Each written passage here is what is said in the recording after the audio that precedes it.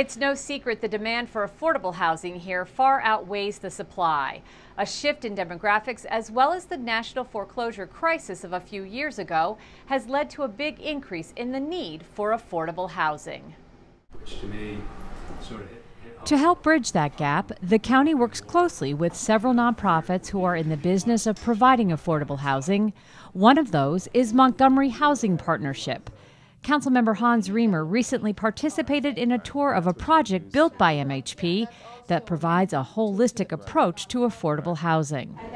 It's about the people and the community. It's the role of this building strengthening the fabric of the neighborhood, because there are so many people now here who have a stable life, a better life, and the nonprofit plays a role in that. This community can be an anchor for improving the broader community life, and that's what's so important about it.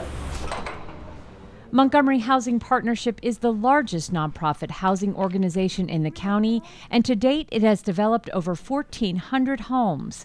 The latest endeavor is located on Maple Avenue in Tacoma Park. Once a dilapidated eyesore in the community, this building is now where 36 county families call home. The county plays a big role in Montgomery Housing Partners. We are a funder, we're a partner, and the kids, for example, who benefit from the community life programs here, well, they go into Montgomery County's public schools, and then we take them from there. MHP, housing people, empowering families, strengthening. It's a really, really important implementation of Montgomery County's mission of commitment to opportunity and quality of life for everybody. 200 families in Montgomery County. During the tour, Montgomery Housing Partnership officials took the time to show residents how they are working to build communities.